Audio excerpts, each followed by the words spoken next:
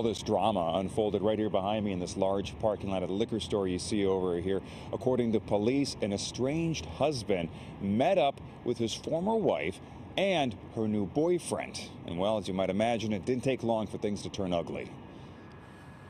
An estranged husband is locked up and a lover is dead after a meeting between the two ended with one of them having an axe. This is essentially a safe area for the most part, so it's startling to begin with that it would happen here. Police say the trouble began when 47-year-old Dmitro Lapko confronted his estranged wife and her boyfriend, Levan Goldava, in this liquor store parking lot in Sheepshead Bay, Brooklyn. It's not clear if Lapko plans to meet his estranged wife in this area on Ocean and Voorhees Avenues, or if he surprised her.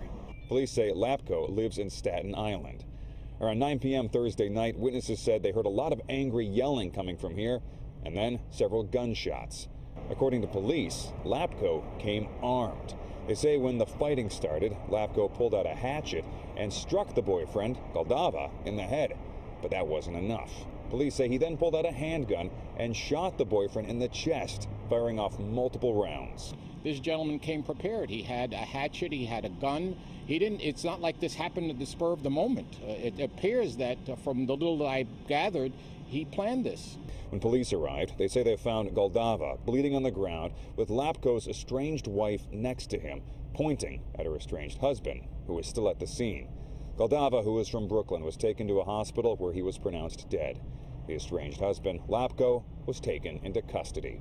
This gentleman who was murdered, he may have parents, children, sisters, brothers, he may have co-workers, bosses, he may have employees. There's a ripple effect. The suspect, 47-year-old Dmitro Lapko, is in jail behind bars tonight. He has been charged with murder, along with two separate criminal possession of weapons charges. One charge for the handgun and another for the hatchet he allegedly had on him.